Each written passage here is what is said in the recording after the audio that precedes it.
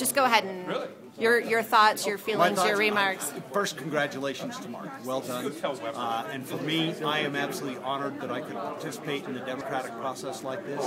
To think that I was able to, in 6 weeks, come from zero to be able to stand on the stage with guys who have been here in the state for a decade working it, and to get the level and the groundswell of support that I had today, I'm absolutely touched and honored, and just grateful for the Central Committee and the hard work they do.